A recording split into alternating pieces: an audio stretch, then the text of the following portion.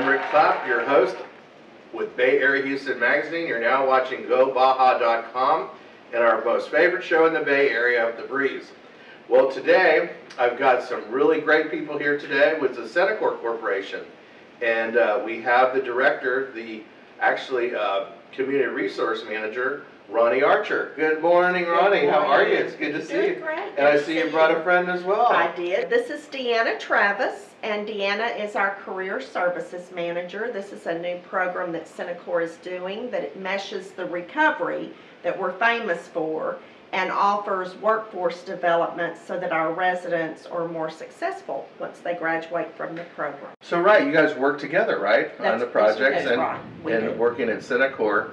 I know Deanna, of course, being involved locally in the Seabird community, she's pretty visible and out there and about. Well, first of all, tell us about Cenikor. What does Cenikor stand for? Okay. Cenikor's name actually came from being a central part of a person's recovery. We deal with chronic addiction. Our residents have typically tried a number of ways to recover themselves. They've done that through their faith, praying, going to 30-day programs, family intervention, psychotherapy, yes, tried a variety of measures. And Cenikor is more designed to get to the central part of the person, the core of the issue. And that's where Cenikor comes from. From getting to the center, to the core of the person and the problem. Correct. Well, great. Yeah, I know you've had great success. You've been here for how many years? I know downtown you were here for... Yes, Cenikor was founded in 1967. Right. Mayor Louis Welch invited Cenikor to the Houston area in 1971. Mayor Welch had heard of the success Cenikor was having in Colorado. Mayor Louis. Oh, yes. Goes back a long time now. Yes. We were in the Penn Hotel. That was the building until 1994. Beautiful downtown. You can see Cenikor across the skyscraper. But you know, it proved problematic for us because we are a voluntary program. I see. So they can leave if they want to leave, and it's much easier to leave downtown and get into trouble downtown than it is in Deer Park, Texas. Well, good point. Yeah, good point. Yeah. Well, now that you're in Deer Park, right? So it's a great place not only to work, but to live, right? The residents live there, right? That is correct. They live with us for 2 years. And it's their choice, right? They have to make that We are a voluntary admission. I see. Good. Well, Cenikor has a very good name. You guys have done a great job over there. What is the recidivity rate? How successful are you normally with your people? When I share those statistics, I try to offer kind of a good news, bad news picture. The good news is Cenikor is one of the most successful in the nation. The not so good news is that only 15% of our residents that start treatment will complete treatment. Okay. But with that, there's even better news. The longer they stay, it actually reduces the recidivism rate. We are seeing just great results. People that stay 90 days, 9 months, 1 year, but our goal is to see them complete the 2 years treatment. Right, I think, and what I know, because I have worked with Cenikor in the past, the program is very structured. Yes. Highly professional. Yes. What would you call them? The mentors. They come out with the folks that are residents and they work with them closely. A lot of them have had addiction problems themselves, right?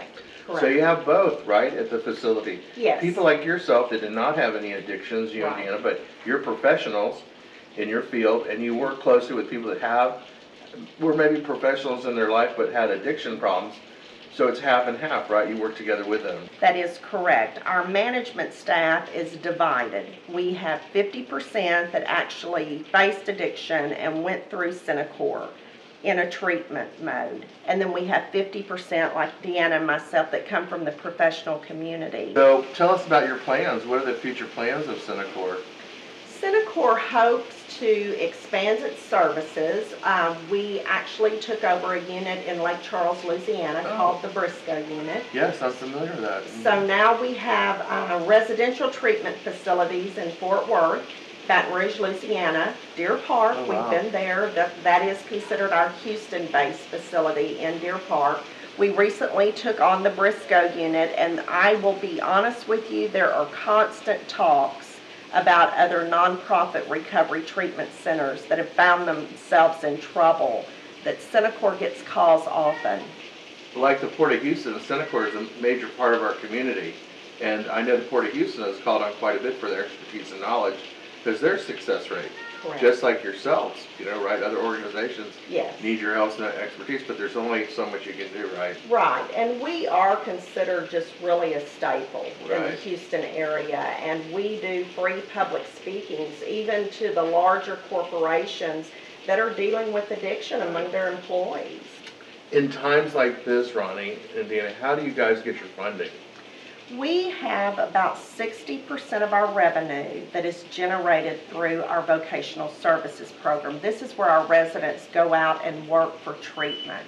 I see. So a business partner would have a partnership with Cenikor, and when our residents are in primary treatment, which is the longest phase, it's about 18 to 24 months of their treatment, they would work at one of our business partners, and the business partner, the company themselves, would pay the money to Cenikor. That is the contractual agreement. And then did you pay them a certain percentage, the people that are working, or No. they work for free? They To live actually, within the, well, they don't work for free, but they get lodging, food, and all that. yes, that's true. When you admit into Cenikor, and remember it is a voluntary Right. admission, you pay a one-time admissions fee. In the state The of Texas. commitment, right? To make Yes. that commitment. Yes. In the state of Texas, that's only $350. Not bad. We get residents from all across the nation. We even get residents from Puerto Rico, the Virgin Islands. So how much would they pay out of state tuition? $1,500. So they have to make a Yes, commitment. 60% of our revenue is generated through vocational services, but we have that remaining 40 that we depend on the community. I see, right. So Make that's going to come contributions. through contributions, yes. Well, let me tell you, any of you out there that want to contribute to a great organization, not because the ladies from Cenikor are here today, but I firsthand had a chance to experience the vocational side with people working with us, top-notch people, Yes. very well trained, organized, and make your checks out to Cenikor. Where are y'all located? In Deer Park, right? What's your Yes. address? We are located at 4525 Glenwood Avenue, that is in Deer Park, or you can call 281-476-0088, not only for donations, but if you know anyone that needs treatment. I'm glad that there are people out there giving people second chances. God bless them, and we appreciate you ladies coming today. Thank you, Rick. Ronnie, thank you. so Always a much. pleasure. I know Thank we working you. closely with Indiana. Always a pleasure to see Always a you. pleasure. Well, thank you for watching The Breeze, and until next time, read Bay Area Houston Magazine. Will be coming out right at the first of the month, and it's a great issue. So tune in to The Breeze. Go Baja.com. Thank you very much.